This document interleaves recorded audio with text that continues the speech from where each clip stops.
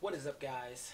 Tis I, Sparrow, and today we're going to talk about Qualidea Code Episode 1, Review slash First Impression. As always, with First Impressions, we like to talk about the opening and the ending. I don't believe we got an opening in this one, but the ending with Claris was pretty good. It was really good. I'm hoping that's the opening and not the ending.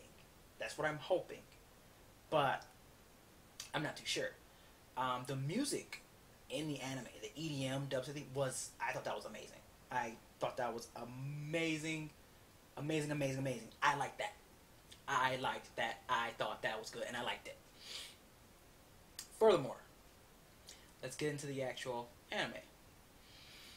So, it appears as though another almost post-apocalyptic world that they live in, where in which mankind got destroyed, or the world got destroyed by some unknown creatures, and now they're fighting back. Okay, have we seen this before? Yes, we have, but everyone does it a little differently. And here's to hoping that this one isn't cliche and does it the same way as some other ones. Already, right off the bat, the main character, Ichiya, his ability, his world, they call these, I guess, the equipment that they use to fight these unknown creatures, they call them world. And they have like some barcodes or some like barcode thing on their back of their neck or something like that, that I'm assuming gives them the ability to use whatever abilities that they have. Split off into 3 cities, using swords, guns, and magic. Ichiya, one of the main guys, and Kana, his childhood friend, sister, I'm not too sure, childhood friend maybe, are the 2 representatives of their city, and they're using magic. Kana seems to be a like a buff person, like she's just support, because she had a microphone and a stand, which was her ability, and she started to sing. And it looks like she like buffed everyone or like healed them or something. I'm not too sure what she was doing, but that's what it looked like she was doing. I don't think she actually fights or she can fight. It'd be interesting to see that, but I don't think she does. And Ichiya, don't get me wrong, his ability is badass. The gravity, flying, just throwing those little disc ball of darkness, amazing. His pride, though, I feel as though was probably going to happen because he's one of those characters wherein which he doesn't like teamwork. He thinks he's all they need. As a matter of fact, he says that several times in the anime. It's probably going to get to the point where he's going to need teamwork. We know that's going to happen. Or he's going to get his ass kicked and he's going to need help. We know that's going to happen. Okay, let's just get that out the way. We know that's going to happen because it always does. Anyway, Hime, which is also one of the representatives of like the sword, that's one of the sword wielders, she's pretty badass. She is really badass. And to elaborate on that, there's this ranking system, and Ichiya is number 4. So there's 3 people ahead of him, and I wouldn't be surprised that Hime chick is one of those 3.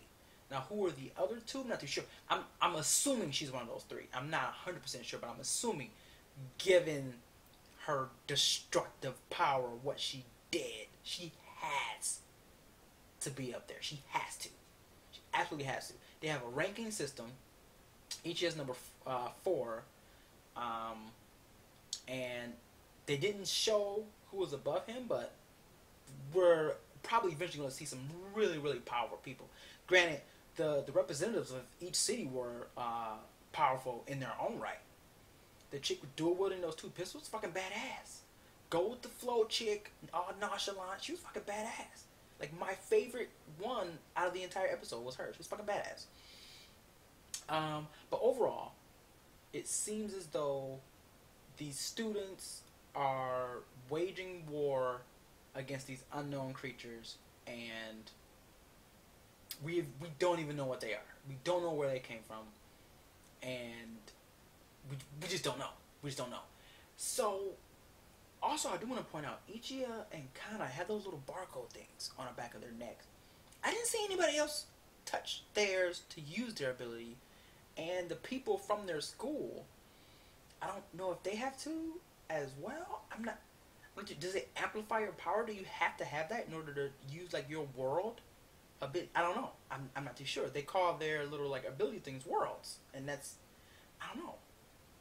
But I'm probably gonna review this weekly just to see where it goes. I'm hoping it gets better and not worse. Not that it's bad now, but a lot of times with animes like this, it just gets worse. And I'm hoping that's not the case. I'm hoping the story is pretty good. The action, the animation was already solid. That already has drew me in to watch this anime. But I'm hoping the story, which is very important, is at least interesting. At least is what I'm hoping. But let me know what you guys think. Did this anime first episode pull you in? Did it not pull you in? What do you think?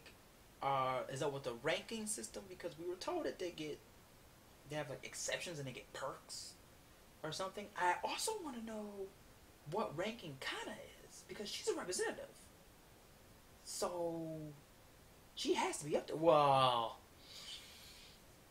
the guy with the sniper in the gun city, he's 207. So I take back my statement. He's 207, but he didn't seem that bad. Maybe he's dropping in rank because he doesn't care. Well, we know he doesn't care, so maybe that's why he's up there. Ichiya actually cares, so. But like I said, let me know what you guys think. Is it good? Was it not good? Did you like it? Did you not like it? Are you gonna watch it again? Maybe to see if it gets better if you didn't like it. Let me know what you guys think. But that's it for me. Overall, it's pretty solid.